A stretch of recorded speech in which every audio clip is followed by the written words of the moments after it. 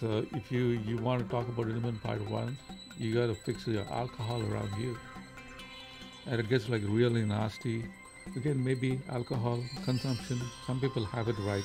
Some people are lucky that they can consume alcohol. I'm not telling you not to consume alcohol.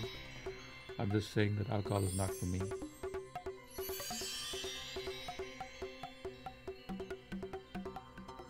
Some people are lucky, they know how to manage alcohol well. Some people, they're in denial that they can't, and some people just cannot.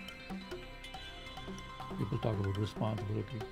That responsibility vanishes after the first little sip passes your throat, gullet. It's like Newton's law of cooling. This is like Henry's law of responsibility. It's like a exponential curve that drops.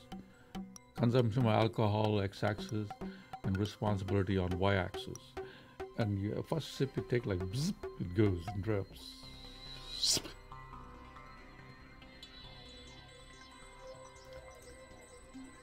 So, intimate partner, well, first step, sister. They will be worshipping the Budweiser and expressing your Michelob ads. Yeah, as a password. How would that be like a good password? Would you like the password Michelob ads? Yeah, you're getting a little too hot like in the Michelob hats. If your whole relationship and your own connection with your friendship and your lover and your boyfriend, it has to be have the third girlfriend and thing with alcohol always there, then there's a sure likelihood you're going to be expressing and experiencing the intimate partner violence.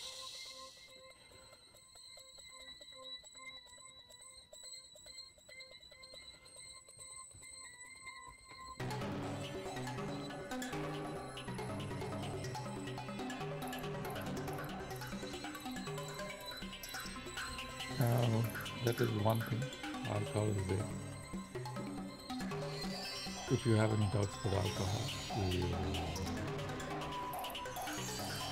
you experiment with it. Take it out of your life and put it back. So I noticed because when I went through, I was in BC, British Columbia. I went through one of the treatment centers. So there was 25 men in the room. So I looked at them, like pretty much everyone's life was the same, like the same thing. So then I was resistant, so like I am not no good for alcohol. I no good for alcohol. Like how can you do that to a man? Like that's like a real wrong man.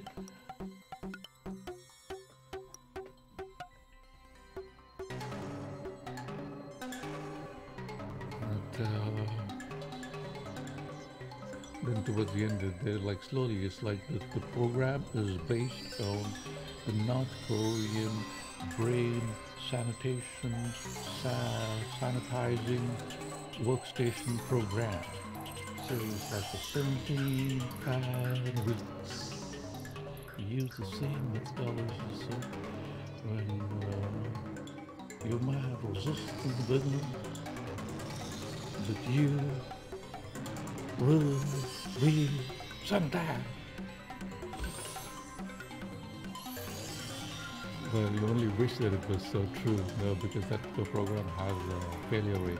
It has like almost, again, statistically speaking, it has only like a 40% success rate or 20% success rate. You find the repeat customers all the time, every time. Why? Because alcohol is so prevalent. Alcohol, people can't like resist the damn thing. They can't live without it, and they can't function without it, and their romance doesn't exist without it, and their life is so intertwined with alcohol that they're repeat customers. I'm fortunate, thanks be to God and Allah, I have been free of alcohol for around quite some time, more than 15 years.